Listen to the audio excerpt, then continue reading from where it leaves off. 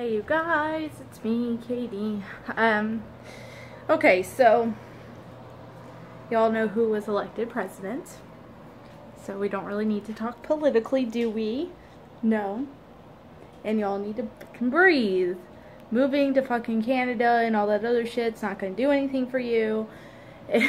It's funny because someone brought it to my attention. People who are like so angry about immigration and everything, and they're like, people shouldn't be able to come into our country, that we're part of our country and blah blah blah blah blah, are fucking going to other countries, or wanting to go to other countries. And I didn't even think about that. I'm like, these motherfuckers are going to immigrate to other countries because they're mad about our country. So they're going to do the same thing that they get mad about people doing in here. They're going to go do that. Little do these most people know, we weren't even here first, so we immigrated too. But anyway, that's beside the point. But people are so angry. Oh my god, Donald Trump is the president. We're just gonna all die. Life happened. You don't know what's gonna happen until it happens, right, Lily? I don't know. I don't really care. She doesn't really care. Why don't you care? Do I have to? You're in America. You should care. Last night you said I don't have to care, but I can care if I want to care, and I don't. And I choose I feel not like to care. Okay, she's choosing not to care. You hear that? If there was rather like a president of hobbies, I would rather video games to win. President Video of hobbies. games. Okay, that's what America needs. Presidents that are of hobbies that like video games. But anyway, so Donald Trump won. Oh, we're so sad. America's so upset. You know, America gets mad about everything. There are gonna be people either upset that he won, or upset that he lost, or upset that there's gonna be people complaining regardless. So I'm not really surprised.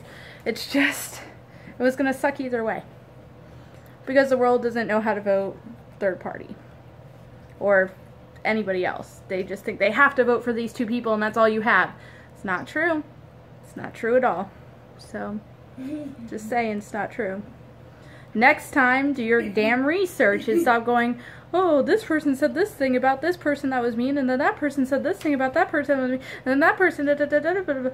Why don't you figure out what they believe in and then choose how to vote next year, next time, next year, 3 years from now. 3 years, 11 days, something like that. I don't know. There's a countdown on Facebook. This is a big old damn mess. It's just, there's gonna be people disappointed regardless of what happened. There's half the people are gonna be mad, other half the people are gonna be bad, some people are gonna be indifferent. It's like this every time. Doesn't surprise me. It's just hilarious online though. People are so angry with each other and it's depressing. Go move to Canada. Go immigrate somewhere else. Let me stop. Because I just never thought about it that way. Moving to a different country is immigrating to another country. It is maybe not America, but it is another country. So it's just funny because I just didn't think about that. When someone told me that, I was like, what? You're right. That's exactly what it is. But anyway, this is the first time I wore my hair up in a long time in a video.